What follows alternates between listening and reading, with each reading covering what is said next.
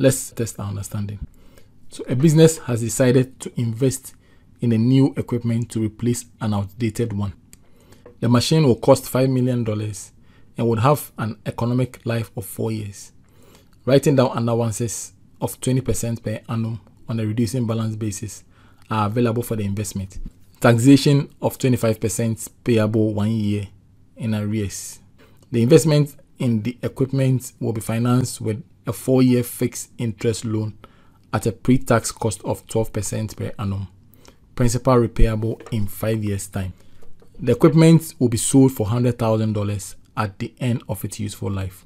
Alternatively, the business has an option of leasing the equipment over 4 years at $1.5 million per annum, payable in arrears. You have to evaluate the two options for investing in the equipment and advise the business on the best alternative. Again, we'll start with the writing down allowance. For year 0, that is now, the cost is $5 million. Year 1, capital allowance will be $1 million, as in 20% of the $5 million. The tax save will be 25% of the $1 million, which will be $250,000.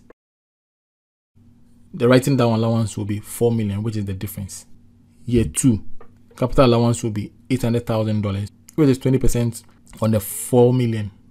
The tax save will be 25% on the $800,000, which is $200,000. Writing down allowance will be $3,200,000. Year 3, capital allowance will be $620,000, which is 20% on the $3.2 million. The tax save, which is 25% on the $640,000, will be $160,000.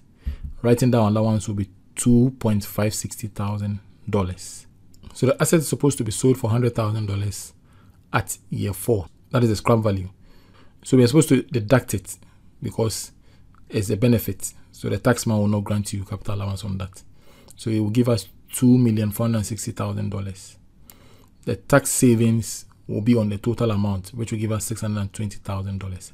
Again, taxes are paid subsequent to the year in question. So the tax in year 1 will be paid in year 2. Therefore, the benefit will also be earned in year 2. So when we come to the post-tax cost of capital, it will give us 9%. That is the 12% taking the 25% out. That is what we are going to use as a discounting factor. If we are buying, acquisition now is $5 million outflow.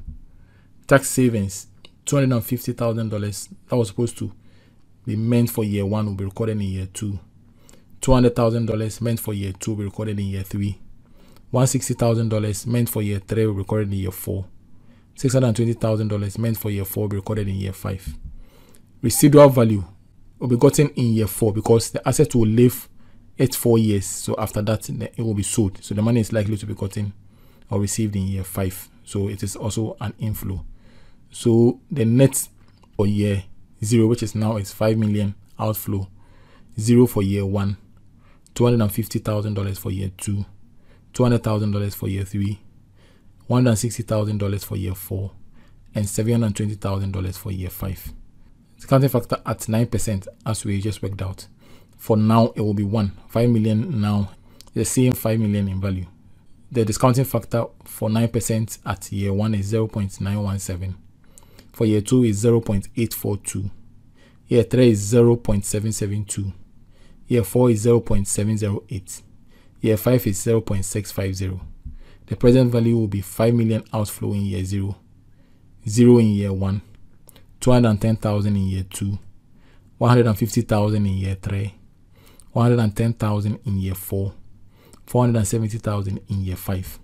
The net present value buying the asset will be $4,060,000 outflow. When we come to the leasing, lease payment was supposed to be $1.5 million. Now it is being paid in arrears. So we get the asset now, we'll pay a year later. That is how come we are starting from 1 to 4. The other question was in advance, so it will be 0 to 3. It will be the 4-year cycle the same.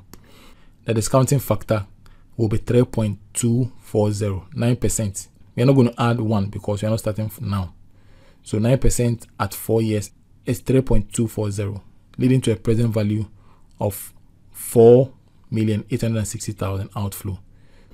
Tax saving will be 25% 9% on 1.5, which will give us $380,000. It will be paid a year after the current year. So it will be 2 to 5. Because of that, it will give us a discounting factor of 2.973. That is 9% at 5 years, which is 3.890, less 9% at 1 year, 0.917. The present value will now be $1,130,000. The net present value will be $3,730,000. So in this situation, the machine must be leased as a result of it costing lesser than buying. Now, when you lease, you have to determine whether the residual value is coming to you, the lessee, or you go back to the lessor. If it will come to you, then that's another line of inflow for you. If not, then we will go by the calculations that we did. There might be restrictions with leasing an equipment. Okay, so the lessor can say that you cannot use it in this particular manner.